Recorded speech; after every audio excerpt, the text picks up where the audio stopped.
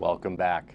You know, I've addressed mutual funds several times over the last couple of years, and usually I do it in reverse order where I kind of talk about it. I want to talk a little bit more, getting into some information that might be out there. But the first thing when we talk about a mutual fund is we want to understand what the difference between a stock and a mutual fund is. And again, many of you probably already know this, but a stock represents one individual company, and a mutual fund represents a bundle of companies. And then you've got all these different sorts of mutual funds out there that are categorized by how big the companies are inside of that mutual fund. So let's say you had Coca-Cola represented a stock, and let's say it was selling for $40. And then you had a mutual fund called the Beverage Company of America. That also sold for $40. But inside there was Coca-Cola, Pepsi-Cola, and maybe if 20 or 30 other beverage companies existed would be in there.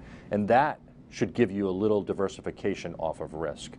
So lots of people use mutual funds, and so when you're doing it on your own, I think there's some important factors I want to make sure you as an investor kind of are armed with. So let's take a look at the first performance data sheet, and you can pretty much get this anywhere from Morningstar to even just Googling it.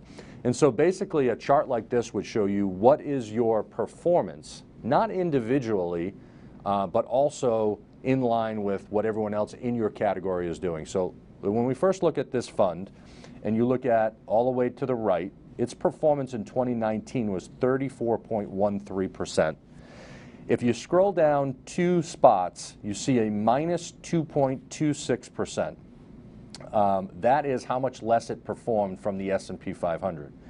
But if you go to the one in between, it says it outperformed the category by 2.2%. So what that means is this is a large cap growth. There's 1,360 funds in that category. This fund was better than the norm by 2.23%. And the best way to look at it finally, and this is really what you should just go to, is that percentile rank where you can see it says 33 and then underneath it 1,360. What that's ultimately saying is this ranked in the 33 percentile, the top third of all 1,300 funds. So it's probably in about the top 400 funds in that category. So again, you could have 40% return, but you want to make sure you're doing better than the average in the category. Now we move on to the next factor, and this sheet's pretty important. They all are. But the first thing you want to look at is you can get a risk versus the category. So even though mutual, let's say large cap is riskier than bonds, inside large cap, there's risk in there between those 1,300 funds. So if you look here top left, you see that this fund had the lowest risk out of 4 categories, and for return had the 4th highest return. That's an excellent striking distance. Lower risk, better return. And then let's look at our right side here, market volatility. It says capture ratios, something called upside and downside. And very easily put, this is how it performs in good markets and bad markets. So on the upside where it says 111, that means that if the market averaged 10, this would actually average 11.1%. On the downside, if we took the last, call it 5 years, when the markets went down, if the markets went down minus 10 on all negative days, this would have lost only 7.3. Again, we look at a good, healthy striking distance of making more than the average, losing less than the average, and that's how these 2 ratios can really be helpful. Our third important factor is fees on the next page. And if you see here, this is the same exact fund, and in the expense ratio, make sure you're aware. These are the same investments, 6 different classes, and as you can see, they range anywhere from 0.55 to over 1.5%.